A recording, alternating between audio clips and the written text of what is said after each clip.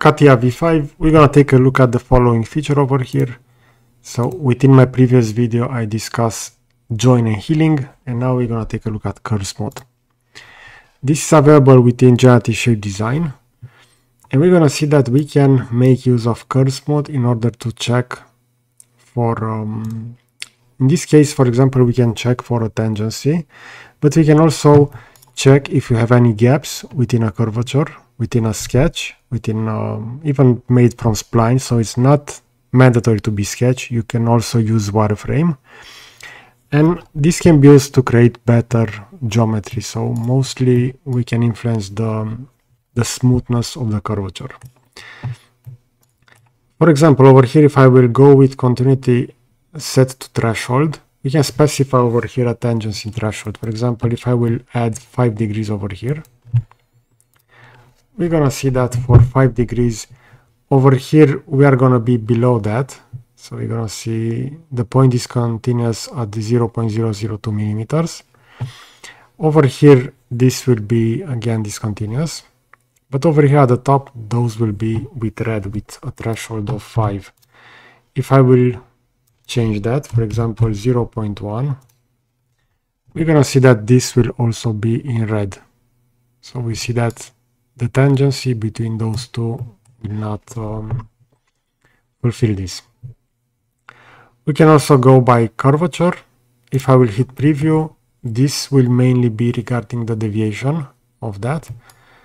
And we see the resulting curve will be this one in white. And we have the original selected one, which is in teal over here. If I will increase in this case the deviation, we're gonna see that with 2 millimeters, CATIA will smoothen out this curve like this. If I will go all the way up to 5, we're gonna see how differently that shape will be. But now the curvature will be more smooth over here. So if I will click OK, we're gonna see the newly outputted surface over there. I can select it. In this case, I want to extrude it on the x-axis. And I can go with, for example, 35 and 35. And we're gonna see that newly defined surface over here. I'm just gonna make this a different color, for example, green, so we can better visualize that.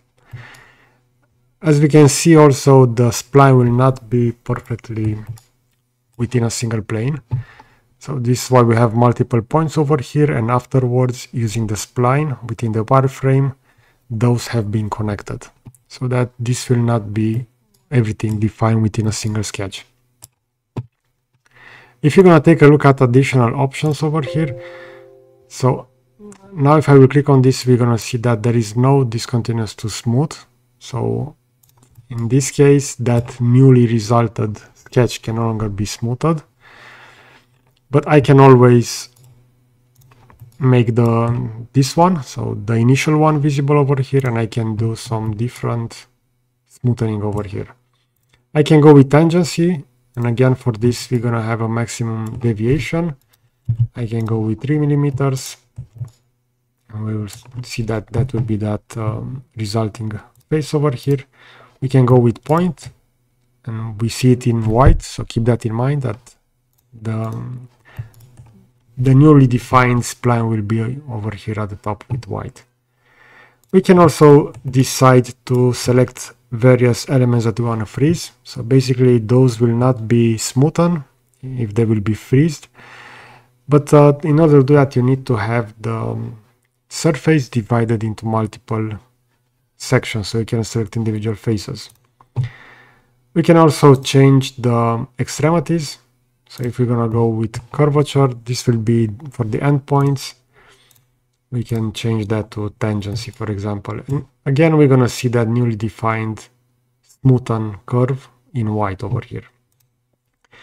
And there's also some visualization options over here. So solutions, we can visualize all or none.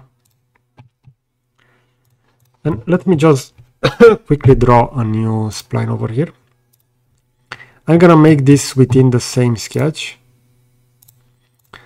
So the new spline will look like this. And if I will draw a line between those 2 points, and I will have this trimmed. If I will also have this extruded, we see that will be, so that will be the case study curve over here. I can click over here on curve. In order to smoothen this out, I can select it. And if I will go over here with tangency, with 5, we're gonna see how that newly defined